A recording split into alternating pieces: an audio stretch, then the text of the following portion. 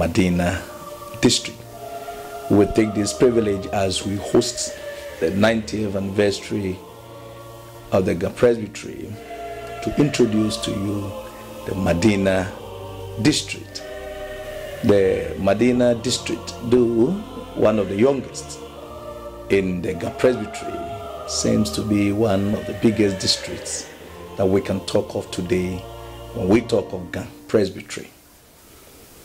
Madina district is involved in a lot of projects.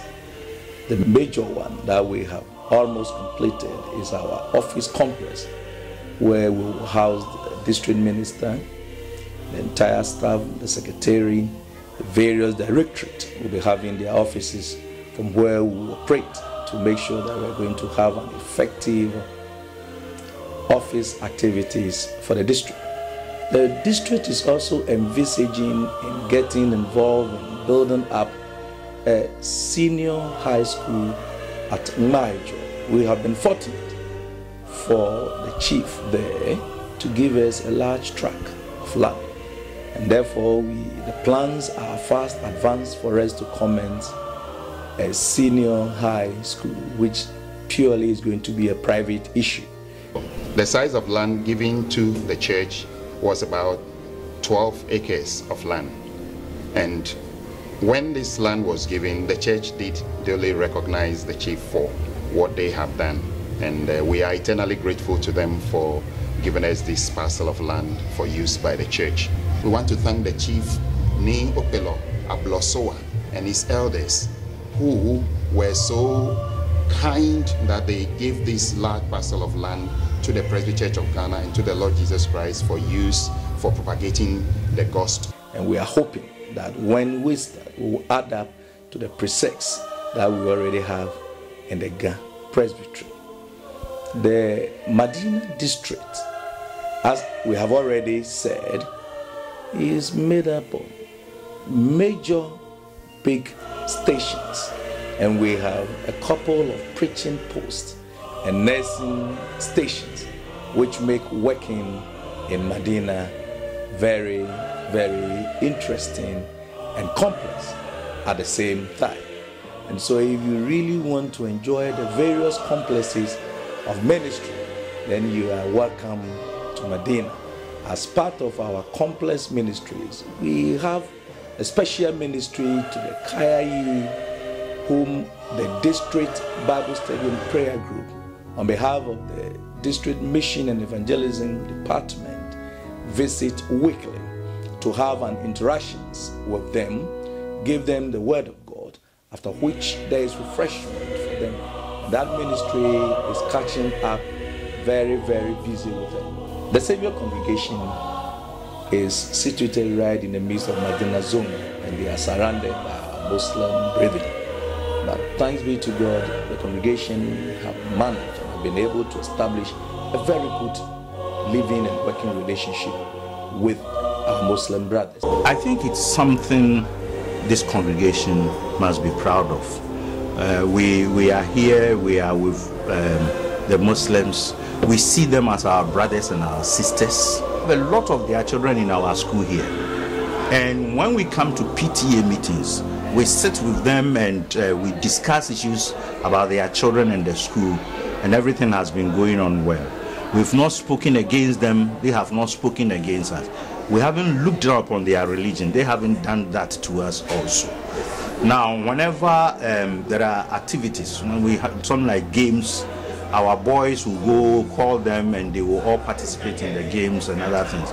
So we've lived with them, and I believe that it is a success story for people to come and we are going to do even more, and we're going to see how we can still strengthen the relationship we've built with them so far. The number of students is growing, so we are trying to build more classrooms, but then we also realize that the church too is growing, and now a time will come when we will need a more permanent pastor for the church. Those we've had so far, they live outside the compound, and so sometimes when church members need them, they cannot get them. So we need to build a manse for the church. Even though we occupy a very small space, we are going to find ways of doing it. So we have the school building. We want to build more classrooms, and we want to build a manse also. Those are the immediate projects that are ahead of us. Programs held in the evenings, you don't have many people attending. Some people work far away in Accra, others they don't get here on time. But we are still trying to tell them to try as much as possible to participate in those programs. Wednesdays and Saturdays are the market days for Madina. If you have programs, you don't get people participating. We have problem with finances, but we know that God will give us the wisdom to see how to handle those challenges. We encourage all other congregations who find themselves with other faith or living within the community of other faiths to learn from Savior congregation and live at peace with all of them.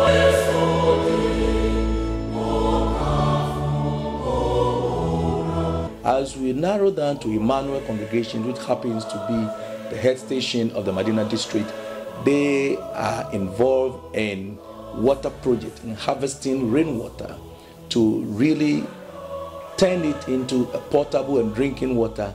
The project has been on the drawing board for the past 5 years. But thanks be to God, we have been able to establish and finish it. And that will be dedicated on the 22nd of April 2012. And we are providing water for the congregation, for the community, because we all know that Madina have a lot of difficulty with water. And we see this project as an excellent project to enhance ministry at Madina.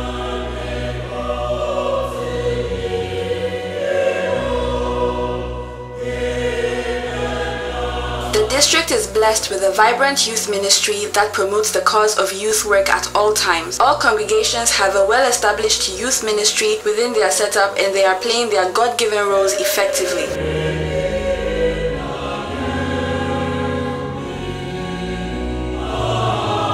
The Madina district boasts of 15 congregations and 7 preaching posts.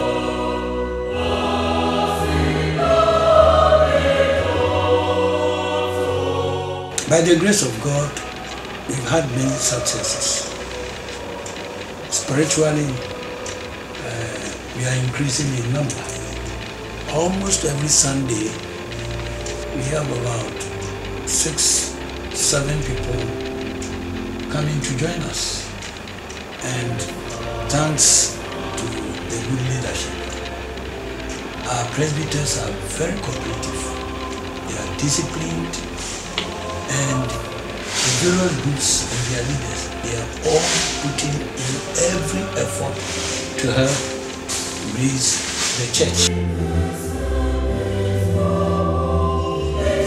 I started a 3-story building for the expansion of the school. We are now on the ground floor. Hopefully by September this year, the ground floor will be ready to be occupied by junior high school. The district has positively impacted the Madina populace and beyond with the gospel of Jesus Christ. It has also supported the community in various forms ranging from the religious through to education, as well as developing the social religious welfare